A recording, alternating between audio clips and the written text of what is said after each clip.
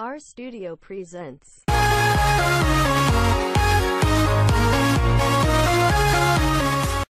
Tiffany Trump announced her engagement to her boyfriend Michael Boulos.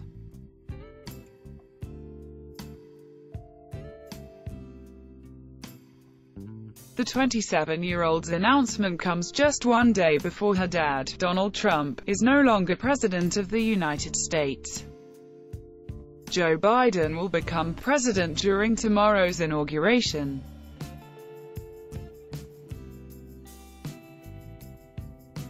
Tiffany posted on Instagram, "It has been an honor to celebrate many milestones, historic occasions and create memories with my family here at the White House, none more special than my engagement to my amazing fiancé Michael. Feeling blessed and excited for the next chapter." No further details about the engagement were revealed at this time.